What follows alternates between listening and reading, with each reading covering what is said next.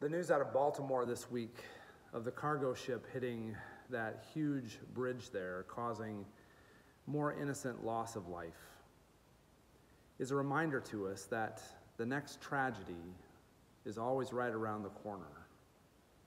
As much as we hate to admit it, pain and suffering is a part of our world. It never stops.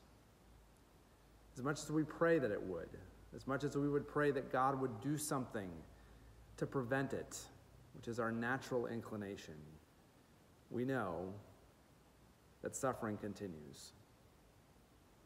In light of that, Holy Week, the moment when we remember Jesus' Last Supper with his disciples and then his journey to the cross, is so momentous.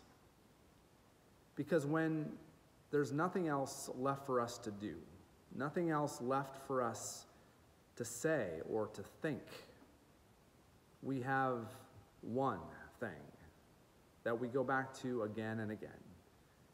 Because Jesus suffered on the cross. Jesus knows intimately what our suffering is like too.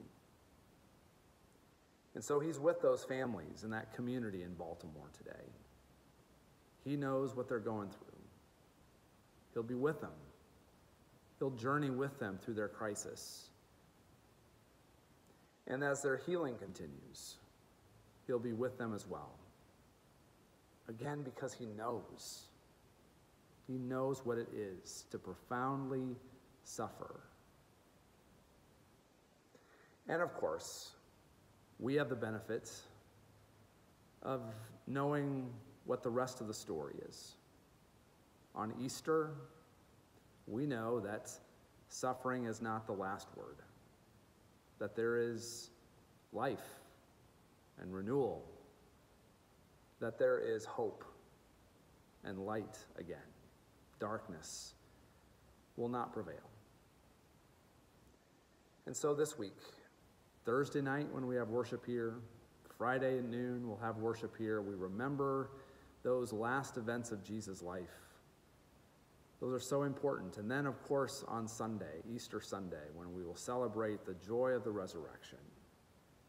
Momentous events in our common humanity. I hope you'll be with us for all of these events. Worship on Sunday is our regular schedule at 9 and 11 a.m. Casual service at 9. Our traditional service with brass instrumentation will be at 11 o'clock as normal. I hope to be with you during this week where we remember and where we also give thanks and express our joy. I'll see you soon.